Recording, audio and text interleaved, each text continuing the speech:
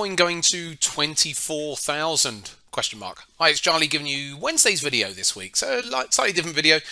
Just zooming out here on a daily chart to start off with Bitcoin. So you can see my long running horizontal trend line and or support resistance zone, whatever you want to call it. And it's a highly respected level already, this level around, just around 25,000, let's call it.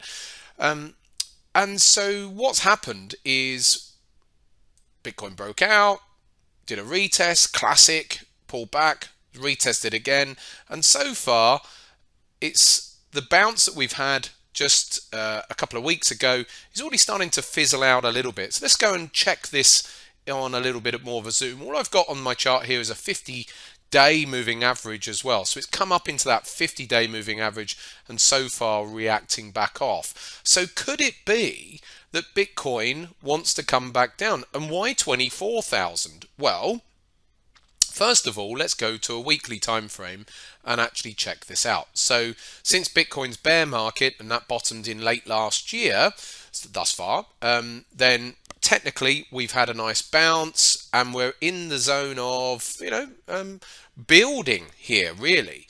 But what we haven't done as yet, as we can see, is this is on the weekly time frame, is pull back to that weekly 50. Not that you have to, but considering it's been very flat in recent weeks, it wouldn't surprise me to see a flush and flush down.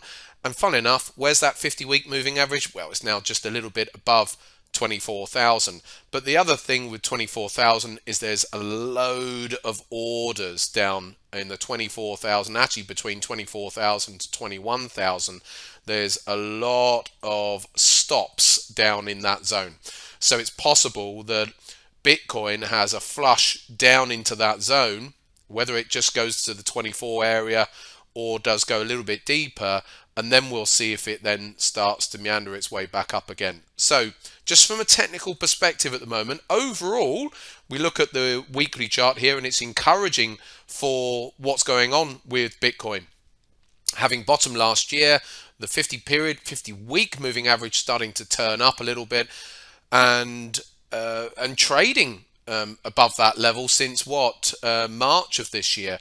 But nevertheless, considering we seem to have stalled out here, plus we've got a load of orders down there, which in conjunction with the 24,000 wouldn't surprise me if we still have another flush lower at some point for this cryptocurrency. Anyway, just some food for thought. I'm not saying it's going to go there. It's all technical analysis, but there are some reasons why it could go down into that zone.